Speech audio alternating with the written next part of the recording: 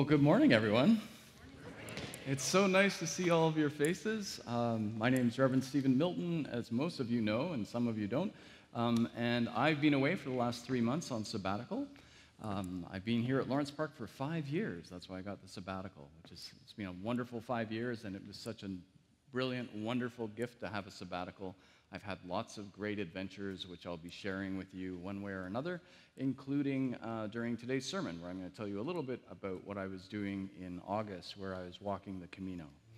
So it's wonderful to see all these faces who I recognize, and we have some new people to introduce. We have a new Sunday school teacher starting today, Sarah Velez, and we'll be saying au revoir to a couple of other people during the service. So things are always in motion here at Lawrence Park, which is wonderful. Today is also the start of the season of creation in the United Church year. So for the next 5 weeks, we'll be celebrating creation, nature, and all its beauty and our need to care for it in various ways. Today we'll be doing that mostly through music, as you heard with our lovely first introit. And over the course of the month, we'll be talking about nature from various different angles. So why don't we get started now by taking 2 deep breaths to settle ourselves for worship. So 1, let it out.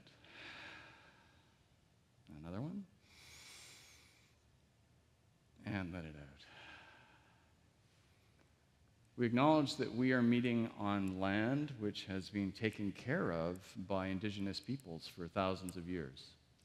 They felt that there was no separation between human beings and nature. Indigenous people say that the trees, the rocks, the bugs, the birds, they are all their relations. And they have invited settlers, people from Europe and other parts of the world, to see nature in the same way. And of course, we don't. Western culture has told us that there's human beings and there's nature, 2 separate categories. And that has done enormous damage to nature all over the world, climate change being the most obvious effect. So the indigenous perspective on nature, which is that we should care for nature as a mother who cares for us, as a relationship, an ongoing relationship, is one which could be beneficial to us. And so we acknowledge that indigenous peoples have been taking care of this land for thousands of years. The Chippewa, the Haudenosaunee, the Wendat, and most recently the Mississaugas of the Credit have called this particular space home, and they continue to ask for reconciliation and recognition that their way of seeing the world is worthwhile. And now I invite you to rise as the choir rises to sing our first hymn.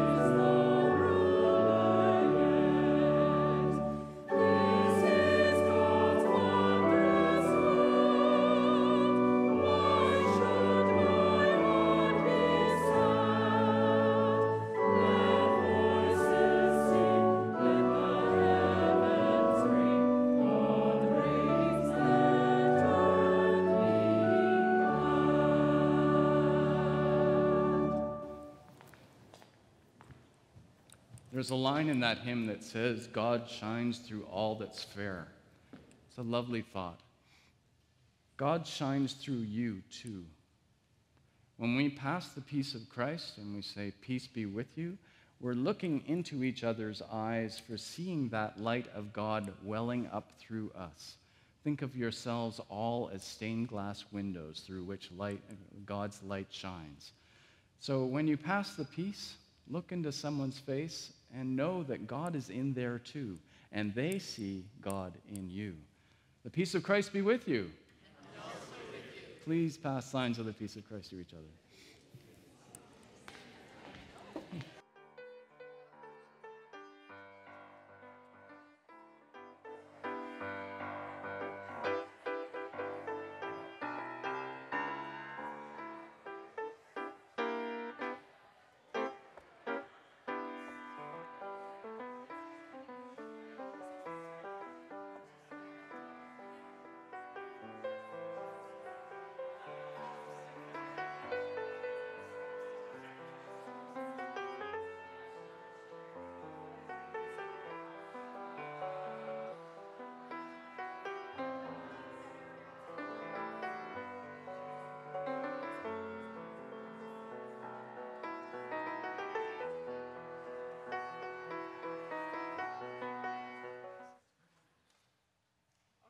So I would like to speak to everybody today, not just the kids, because I would like to introduce our new Sunday school teacher.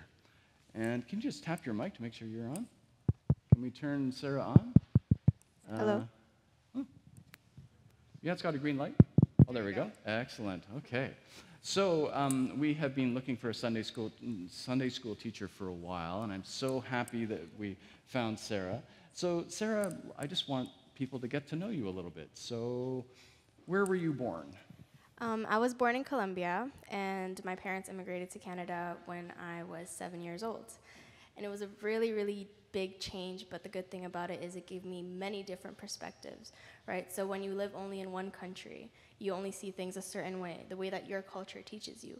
But because I'm from two different places, I see things in many different ways, in both the Canadian and the Colombian way, which is really good when making decisions and when thinking what to do. Okay, and what sort of church, if any, did you go to when you were a kid? I'm not entirely sure. I know my mom did go to church, and I would always go with her. And whenever there was the service, I would always be with her. And we didn't have that Sunday school sort of thing. And my mom was always like, oh my goodness, sit, pay attention. And I remember the pastor was like, oh, don't worry. Even if a kid isn't looking at you, they're still listening. So we used to have these gum wrappers, and I would always make little characters with them. And then I would just be randomly looking up at my mom and being like, did he say this? And she'd be like, yeah, he did, right? So it's really cool to see the way that children work, and that even if they look like they're not listening, kids are amazing at multitasking, right? And have you taught kids before, like taught Sunday schools type stuff before? So I've taught in many different places. In terms of church, I did teach a church camp. It's called Seeds of Hope. And it was 2 months of simply focusing on the concept of trusting God. So we looked at many different parables, many different scriptures, and we saw how every single character in the Bible trusted God at some point, right? And it was really cool to see.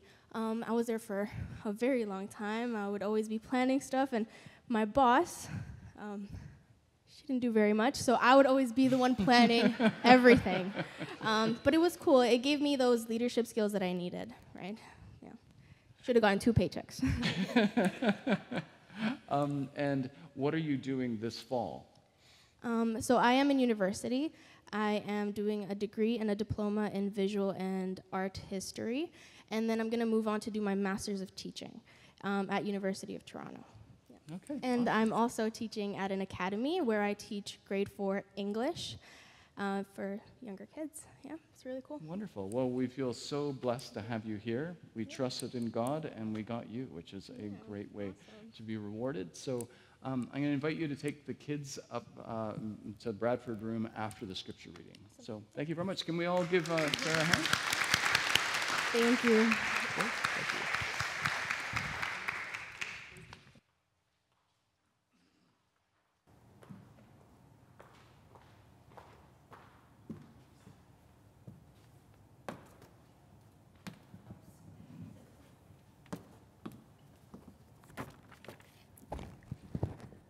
James 2, 1 to 17. Favoritism forbidden. My sisters and brothers, your faith in our glorious Savior Jesus Christ must not allow favoritism. Suppose there should come into your assembly a person wearing gold rings and fine clothes, and at the same time a poor person dressed in shabby clothes. Suppose further you were to take notice of the well-dressed one and say, sit right here in the seat of honor, and say to the poor one, you can stand, or you can sit over there by my footrest. Haven't you, in such a case, discriminated in your hearts? Haven't you set yourselves up like judges who hand down corrupt decisions? Listen, dear sisters and brothers, didn't God choose those who are poor in the eyes of the world to be rich in faith and heirs of the kingdom promised to those who love God? Yet, you've treated poor people shamefully. Aren't rich people exploiting you? Aren't they the ones who haul you into the courts and who blaspheme that noble name by which you've been called?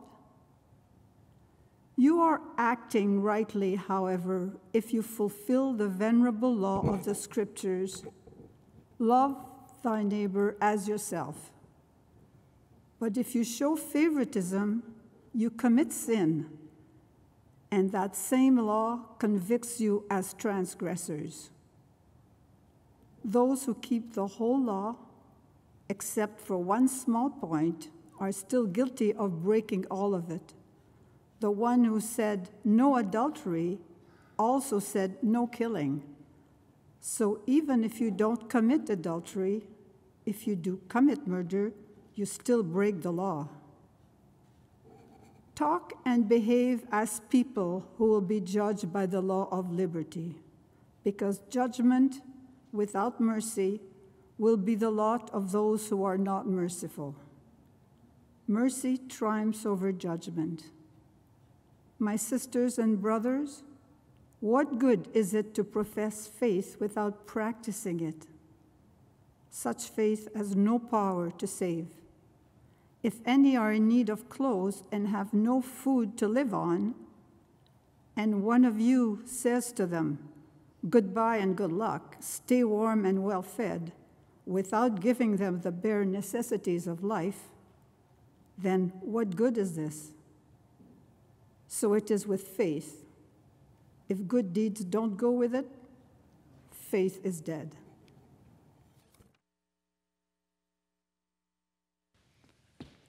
So, as I mentioned earlier, this summer I had many adventures, and my adventure in August was to go on the Camino. I've walked part of the Camino before. Once I walked it from Porto up to its destination, Santiago, in just before the pandemic began. Actually, the same summer I started here, I walked part of the Camino. This time, though, I walked more of it, and I was walking it with my wife. And the Camino is a pilgrimage which is being walked since the Middle Ages. And there's one route called the Française route, which starts in France, and you go up over the Pyrenees Mountains, a kilometer in a day. That's a lot of up. And my wife and I decided to do that route. I said from the outset, I was only going to do the first half. So I'd be around 350 kilometers. I figured that was plenty. She wanted to do the whole thing, and she did, 779 kilometers. And here's a picture of her at the destination. So there she is standing, and standing, which is good, because your feet hurt by the time you get there. And the place behind her, that's the actual destination that people do the Camino for, is to reach that particular cathedral. And it's the Cathedral of Santiago. In Spanish, Santiago means St. James, the exact same St. James who wrote our scripture reading today. And tradition has it that the bones of St. James traveled after he was killed in Jerusalem to Spain, where they were buried on that spot, which is why they created a cathedral there. So the process of walking the Camino involves walking with big backpacks on your back, quite heavy, well, hopefully not too heavy, about 10% of your body weight is the recommended. And you've got everything that you have in your knapsack. So you've got a change of clothes, maybe some Crocs or flip-flops, so you have something to wear after you get out of your boots, but you'll want to get out of your boots by the time you finish walking for the day. And we would walk about 20 to 30 kilometers a day. So someone asked me, how many steps were you walking? On the long days, the 30-kilometer days, that's 40,000 steps. So just to put that in context. And so you'd usually walk for about 5 or 6 hours and then stop in a hostel. And the way you knew where you were going is that there are these yellow arrows everywhere, painted onto rocks and painted onto the road and signs and stuff. So you don't worry about getting lost when you're doing the Camino. Just follow the yellow arrows and you'll be okay. After 5 or 6 hours of walking, though, you're done, and you want to stop. And fortunately, there's hostels called albergues every 7 or 8 kilometers. Thank goodness. This is definitely an old world activity. We could never pull this off in Canada because, of course, we go hundreds of kilometers between towns once you get outside of places like the GTA. But in the old world in Spain, there are towns every 7 or 8 kilometers, so you can do this. So you walk about 20 or 30 kilometers, depending on the terrain and how ambitious you are, and you get to a hostel. The hostels, they're run by the local towns, and they're just basically a room full of bunk beds. So you're bunking with complete strangers, and there could be like 20 bunk beds in a room. And everybody arrives, they have a shower, they get out of the stinky clothes that they've been in. The boots are left outside or in a separate room because they smell so bad that nobody wants them in the place where we sleep. And so you get changed into your other pair of clothes, and then you have a very long lunch because usually there's nothing else to do. And you're really hungry. You burn a lot of calories doing this. And the nice thing about staying in the hostels is you get to know the other people who are walking on the Camino. And after a few days, you find that you tend to spend your time in the hostels with the same group of people because they're the people who walk at the same pace as you do. Right? 'Cause some people are a lot faster and so forth. And most of the people that we were walking with were young Europeans. There were some people from China and Korea and Australia, but for the most part, they were young people from Europe. It's a cheap holiday. And, over the days, both in the hostels and dinner and walking along the trail, you get to know people, and they ask you about your life and what do you do. And if people asked me, I would admit that I was a minister, because I wasn't like walking with a collar on or anything. And it became very clear that most people were not doing the Camino for spiritual reasons. This might have been a religious pilgrimage long ago, but it isn't anymore. It's for young people, it's a cheap holiday, it's an adventure, it's a challenge, can I do it? But very few people were doing it for spiritual reasons, and they weren't stopping at all the churches I stopped at. They were, just there for a good time. But that didn't mean that spiritual questions didn't come up. They did. And once they found out I was a minister, they started asking me spiritual questions. And one day, we were walking along a dusty Spanish road in some farmer's field, and one of the guys who we had befriended asked me a question. He said, I know a lot of very nice people who are very caring and loving, who never go to church, and yet they do good deeds all the time.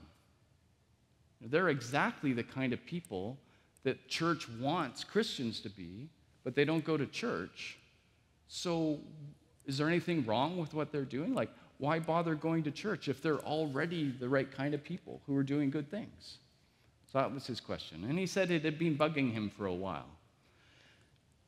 So I gave him a short answer while we were walking along the trail, but I've been thinking about it since. And now I'd like to give you the longer answer. And I'll send this to him so that he can finally get the full answer to his question. And, the fact is, we all know people who are like that. We all have friends who seem to have been born with great big hearts, who delight in doing good things for other people, right? Who never go near a church, and yet you can see them volunteering in organizations, doing the Run for the Cure, participating on school board committees, all sorts of good things. And they do it because they like to do it. right? They're not doing it out of duty. They just feel like doing it, so they do it. And that's wonderful. And so it's wonderful that they're doing that. So what's the difference between them and churchgoers? Well, problem is we don't always feel like doing it, right? We all have days where we're just, too busy with whatever's happening in our lives, right? We feel stressed, maybe we're rushing to get the kids, or, things aren't going well at work, or just the world seems too much on some days. And so on those days, we don't spontaneously throw a coin into the beggar's cup. We don't do the nice thing which would be easy to do, like help someone cross the street. And it may seem like way too much of a bridge too far if someone asks us to serve on some committee at school. So we don't. And that's human nature, and that applies to everybody, right? Churchgoers and non-churchgoers. We all find life too much sometimes, and it sort of narrows the horizon of how much we can care about other people. That's natural.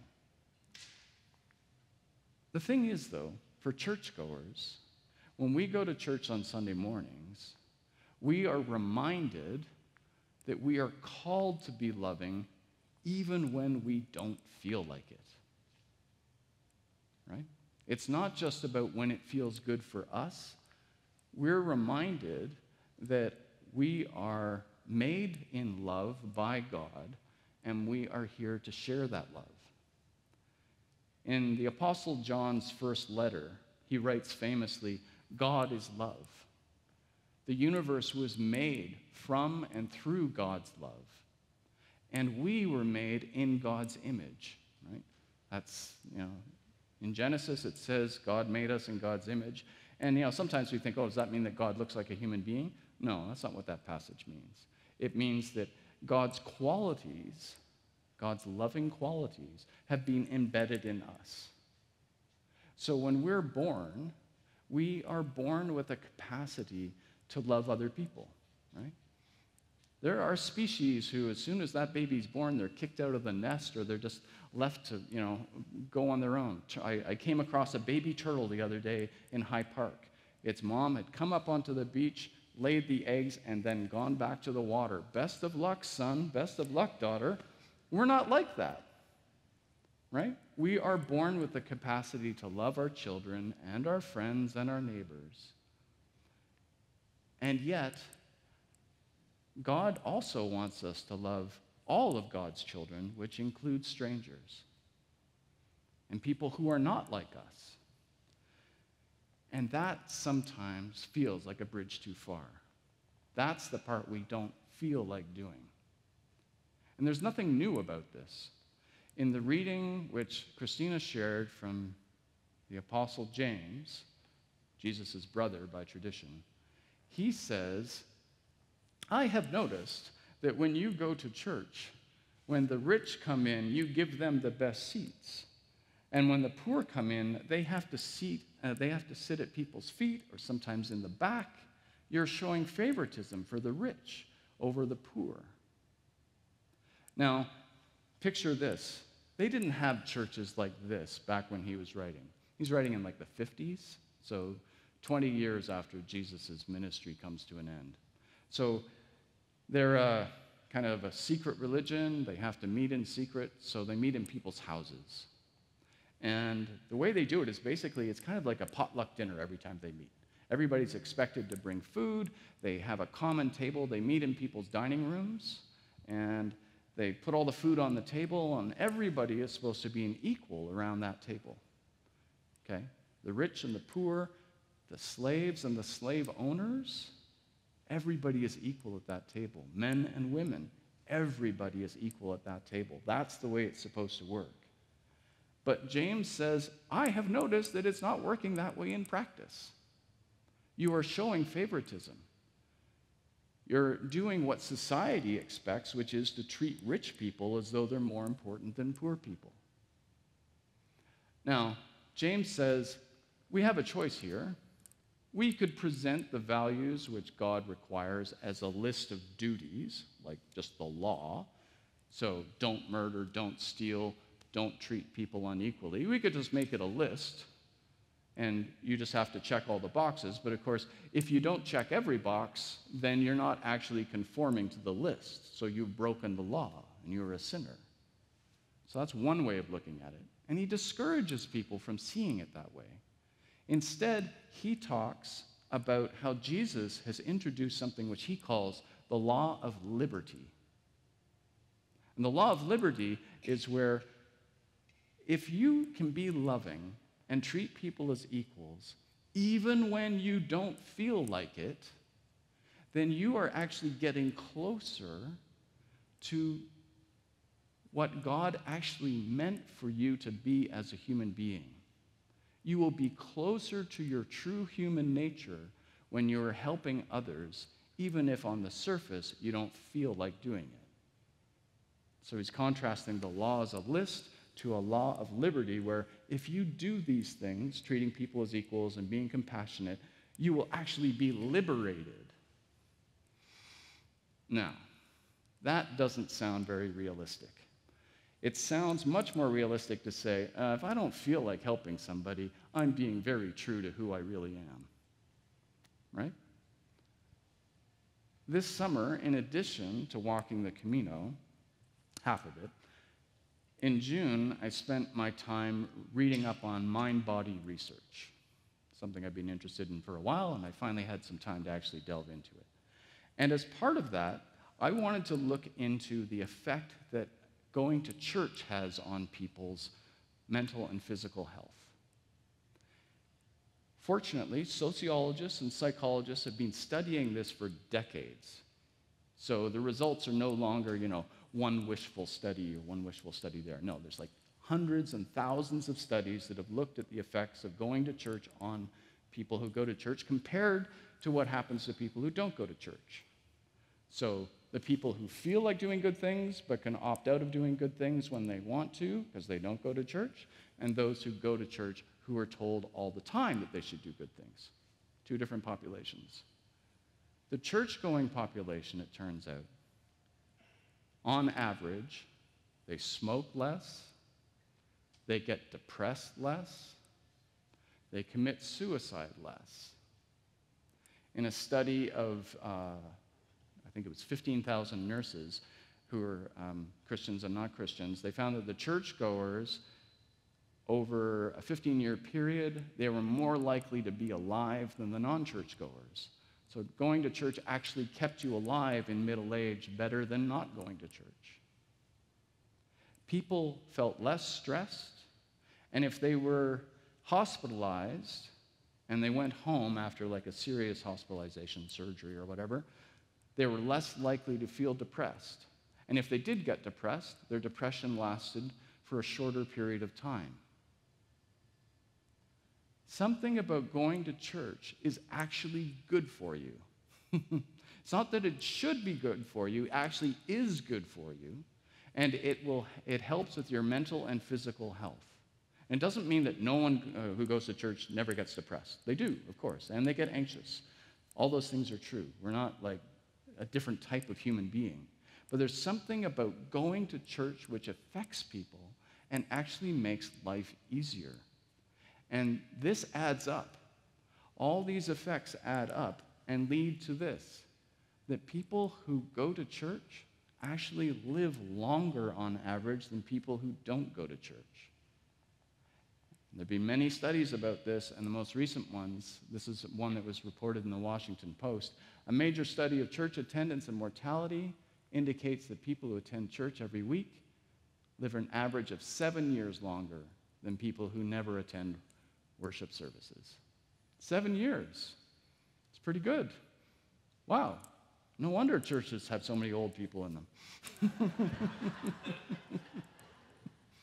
And if you're wondering, okay, but is it the effect of community? Is it because we've got people in community? Of course that's going to feel good. But wouldn't that also apply to my membership with the Bridge Club, or my membership in book club groups, or my membership to a health club? They've controlled for that. No, there's actually a difference between churchgoers and those sorts of clubs. Something is happening here which is really good for people, which makes us better in terms of our well-being than other types of collective groups. So scholars have wondered about this. What is it? And one of the things they've come up with is they argue that when you go to church, you are told and you sing and you pray a consistent message of, we belong to something bigger than us. We belong to a cosmos which actually cares about us. Christians believe in a benevolent universe, one which cares. And that makes it easier for us to care for each other, because we feel that we are simply walking in the way of the universe itself. Where love is, God is. So we feel encouraged to be loving to each other because that's just who human beings are supposed to be. Because we were given those qualities by God. And something about that approach, brothers and sisters, agrees with us. The results are in. Being loving to each other works. It can lengthen your life. It can make you feel better and make life's hardships seem a little bit smaller. When something bad happens in your life, you can go, oh, but I'm still part of this big, wonderful thing, as opposed to something bad happening in your life going, the sky has fallen because my life is only about me, which is often the temptation when you're alone and you don't feel connected to others and to the universe. I wasn't the only person on the Camino who was only doing a part of it. There are a number of us like that. And over the first 2 weeks, we often cooked dinner for each other. You know, these are a bunch of strangers who didn't know each other a week before, but we'd all come together and do these dinners together. And as people announced that, today was my last day, I go home tomorrow, they would stand up and make speeches. And, these are young people, under 40. And they said they were just so touched by the kind of community which they had experienced over these last couple weeks that they said, I'm going to carry this Camino home with me. I didn't think this was possible. They were experiencing the power of love when people put away their differences and just cooperate. They were experiencing what James the Apostle said is the law of liberty. When you love the stranger, you will discover love in yourself and love around you. You will be surprised. And so I think let's celebrate good deeds and loving acts wherever they happen, whether they happen among people of faith or not. Let's always celebrate that, because that's God rising to the surface through people. And even if it only happens a little bit, let's smile and go, look at that. That's God's love right there. And let us celebrate that we come together week after week to share God's love and that message, which agrees with us and makes our world and the world at large a better place. For we are not alone. We live in God's world, who has created and is creating still. Amen.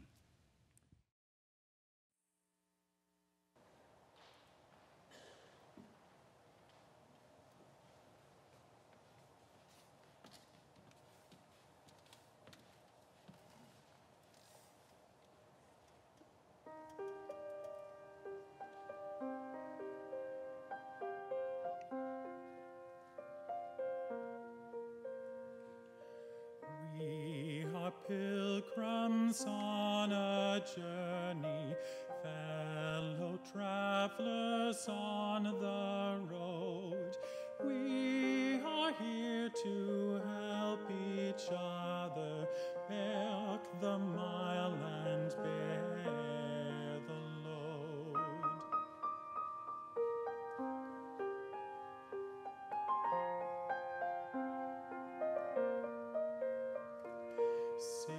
Sister, let me be your servant. Let me be as Christ to you. Pray that I may have the grace to let you be my servant too.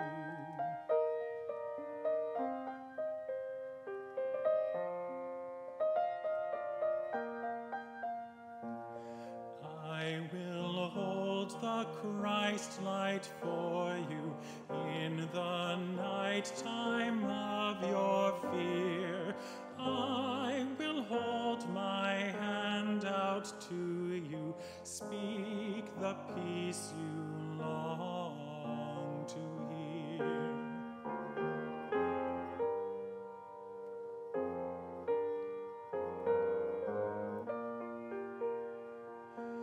I will weep when you are weeping. When you laugh, I'll laugh with you. I will share your joy and sorrow till we've seen this journey through.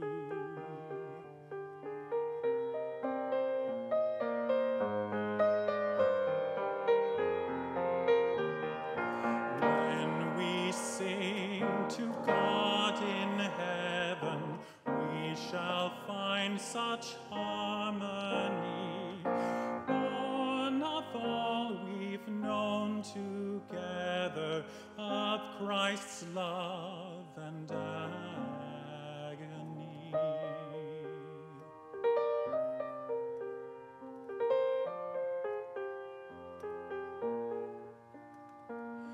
Brother, let me be your servant. Let me be as Christ to you.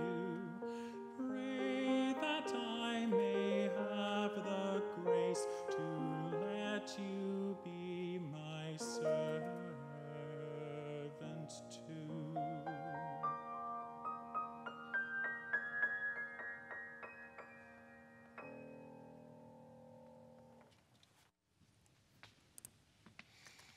Let us pray. God of creation, you made this universe through love. You know the name of each star and each sparrow. In a universe of emptiness, you created gravity to draw matter together, to catch fire as stars, to build planets, to draw us together in loving embraces. All day long, birds sing to each other, sometimes to attract a mate, most of the time just to stay in relationship. I'm over here. Where are you? You created plants whose love making blooms and flowers, filling the world with beauty. The love life of plants fills our gardens, sends seeds spiraling from the air from the trees, and graces the world with perfume. Loving God, we get so wrapped up in ourselves, we forget to see and feel the love that surrounds us. So on this first Sunday of the season of creation, we give thanks to you for the gift of nature. We give thanks for sparkling rivers and deep oceans. We thank you for the starry skies above, the wonder of the Milky Way. We are grateful for trees, for vines and grasses which adorn our lawns and feed us. We admit that we still mistreat nature, as though it is always a second thought, when in fact, according to Scripture, you made nature first and humans last in the 7 days of creation. We ask for your help to care for nature more diligently, for help to change our ways.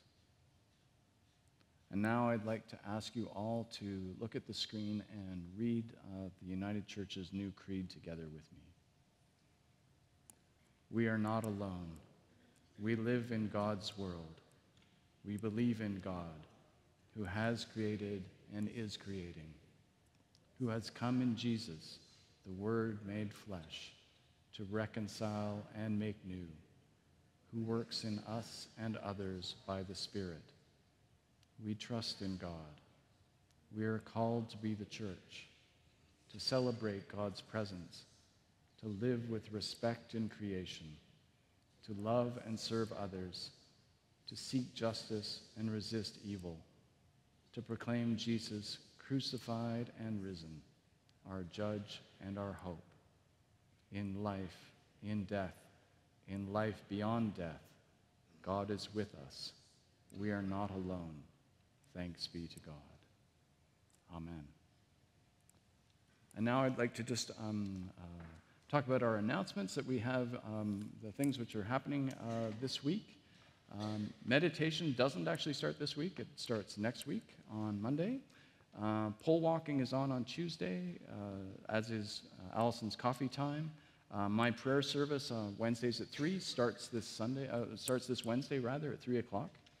And Tai Chi will start not this week, but the following week. That's correct, right, Laura? Yep. On September 29th, a few things to just remember looking forward. On the 29th, we will be having, that's the last Sunday of September, we're having a blessing of the animals. So we did this last year, and people really liked it, so we're going to do it again. So please feel free to bring your pets with you to that service. Dogs on leashes, cats in carriers, birds in cages, snakes however you carry them. And if you've got an animal who is at home who you know will just freak out if they come here, you can bring a picture of them, and Reverend Roberta will bless them all. And stuffies are okay too for the kids. The bell choir is starting to meet on September 17th, and we need new bell ringers. So do you need a lot of musical experience to be a bell ringer, Daniel?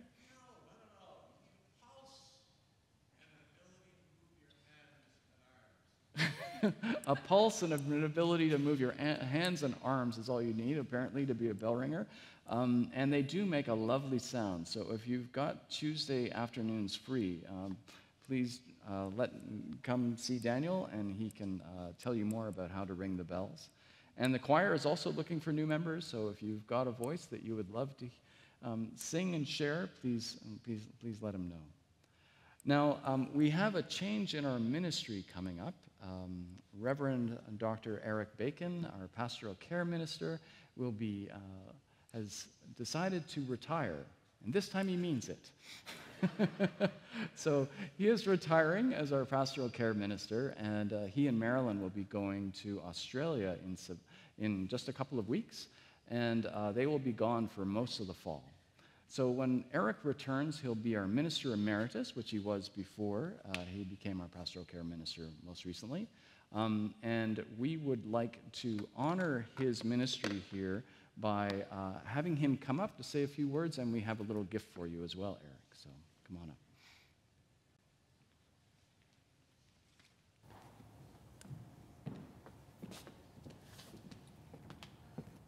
Good morning. Well, some of my friends here last week said, make sure you come next week as if you're retiring. So no suit, no tie, no collar. I've taken the name off my door, but I still have it. Okay. Actually, if I'd have known I was going to live another 7 years, I would probably have postponed today.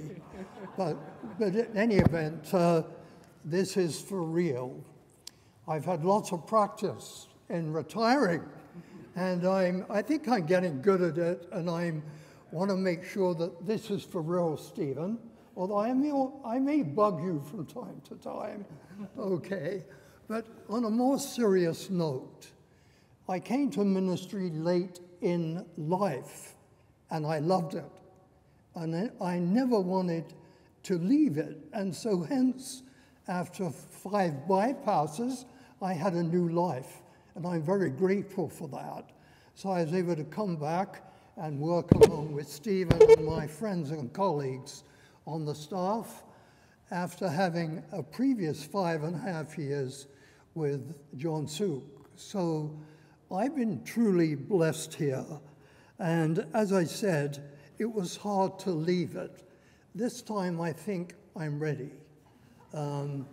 I think I have most of my faculties. You know, I have a hearing problem, which does get in the way sometime.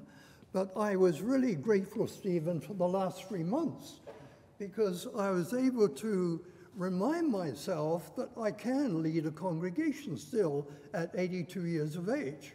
So thank you for going away, but thank you for coming back, and I'm glad you had such a refreshing time. So retirement as a minister, they say old soldiers fade away, while old ministers just become a nuisance, okay? And I can assure you, Stephen, I won't become a nuisance. I will be a great supporter of ministry at this church, and particularly a supporter for our friends and colleagues in the staff. You have a wonderful staff in this church, believe me. I've been in a few places, and this is really icing on the cake. But tomorrow I will be the same Eric, okay? All of a sudden I can't stop being pastoral, but I'll be your friends. We'll be back. This is our church. We found this church in 2013, and we realized what a wonderful, caring, welcoming, and now affirming church this is. And we all benefit from this caring community. And so I have a few thank yous today. Now, first of all, thank you for the trust you've placed in me, which has allowed me to be an effective pastoral care minister. There has to be trust. And I found that with you. Many of you I've walked with through difficulties and bereavement. That's a sacred trust. And I want to thank you for placing that trust in me. To my staff, colleagues, and friends, we are indeed a family here as staff. We laugh together, we cry together, and sometimes, as I said to Michael the other day, we moan together. But in any event, this is we have a close-knit staff complement here who really work together and support each other. And I feel that support and that friendship, and it's kind of still with me. I'm not packing up my boxes and going off to another church.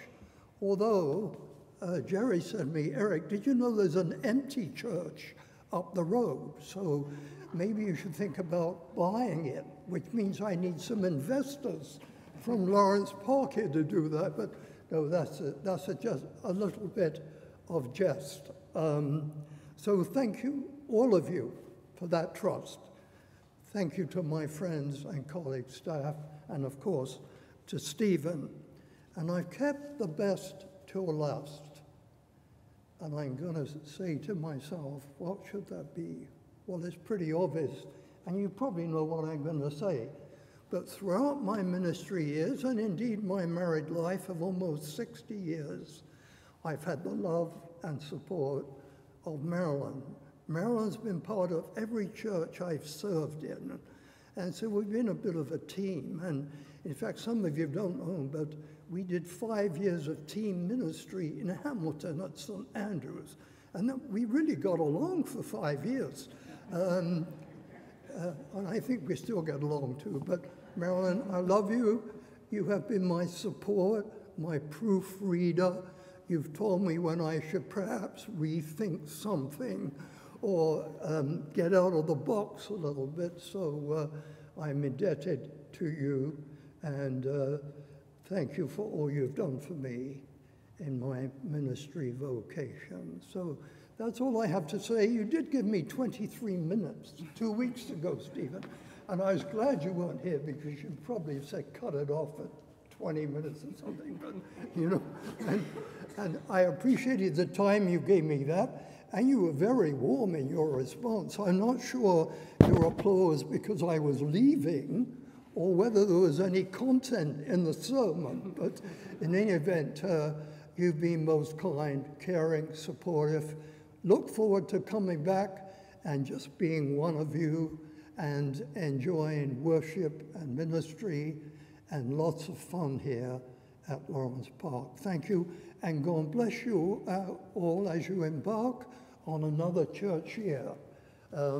Take it easy, Stephen. Take it easy. And we have a gift for Eric. This is an expression of your thoughts about Eric's time here, collected through one of the Kudo things. And I don't know if you got this by email this morning, but here is the book version. Hey, our pleasure. Thank you, and Godspeed on your trip, and we look forward to having you back.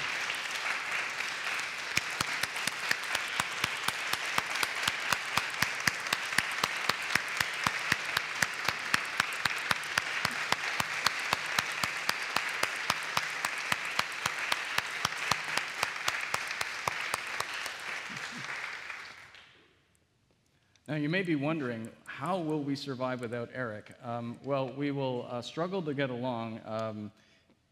Roberta and I will pick up the slack of doing pastoral care. Roberta's hours have been expanded so that she'll be more available to do pastoral care, and I will be doing more pastoral care as well. So you're not being left in the lurch.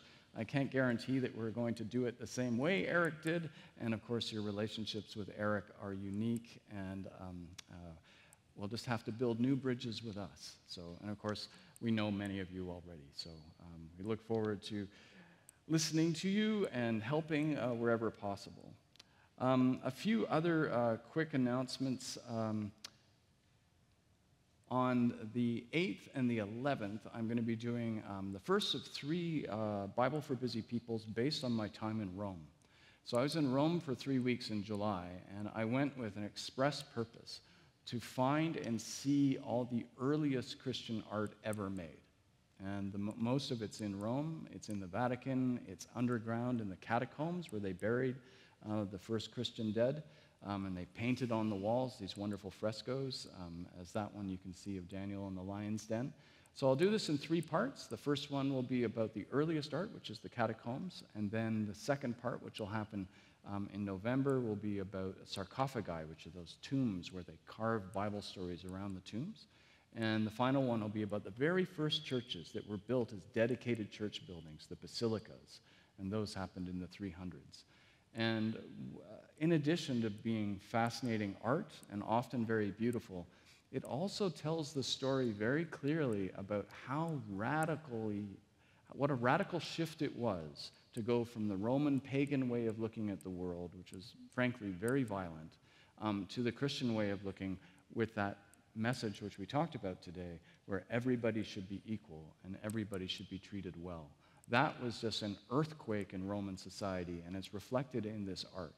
And I'll show you examples of what the Romans did and then what the Christians did, and you'll really be able to see the difference. So I invite you to join us. These will be taking place online. There will always be an evening and a morning version of it, so that if you can't do mornings and you can do an evening, you can do it. And I'll make versions eventually that can stay on YouTube for a long time so others can learn from this as well. A little bit closer to the present, on September 15th, which is next Sunday, we'll have our Welcome Back barbecue.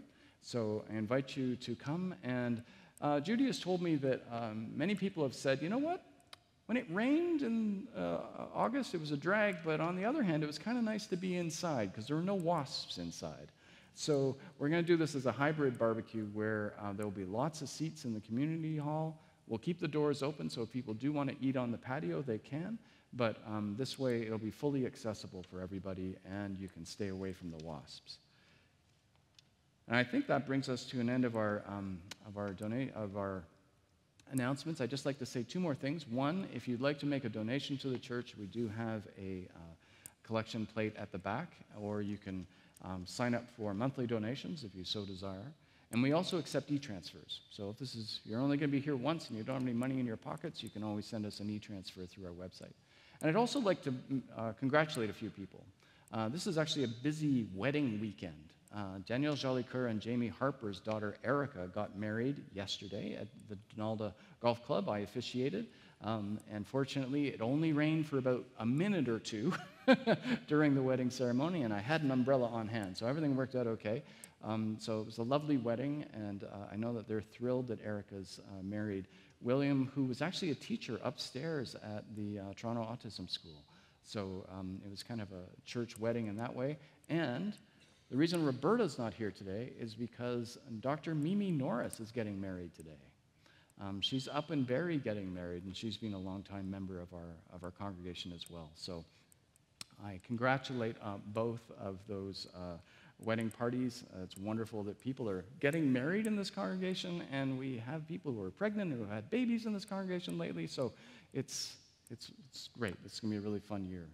So let us now sing our final hymn, Let Us Build a House Together. It's from More Voices, but the words will be on the screen.